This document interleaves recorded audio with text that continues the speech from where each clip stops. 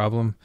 We want to set this up so we want to find the solutions where we input x and we get 0 out. So essentially the sign on the outside needs to be 0, or the sign on the inside needs to equal -1.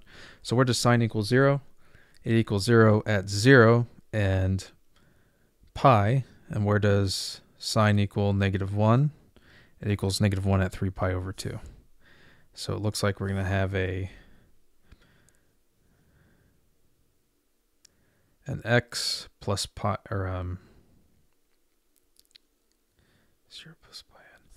So it looks like we're going to have x is equal to pi n, where n is an integer. And it looks like we'll also have it equal to 3 pi over 2 plus 2 pi n, because that's the only place where sign's equal to -1. And that's it. Okay, I hope this problem helped you out. I appreciate you watching. You have yourself a great day.